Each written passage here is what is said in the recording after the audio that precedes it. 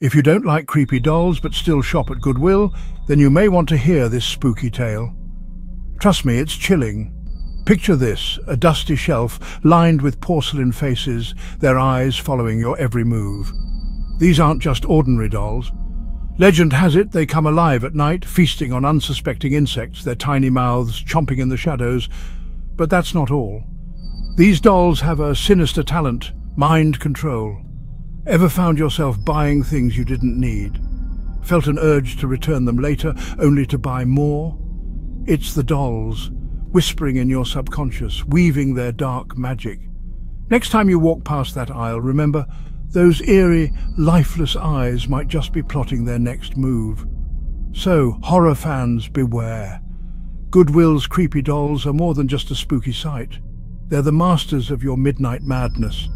Stay safe out there, and maybe avoid the doll section. You never know what might be lurking in the shadows.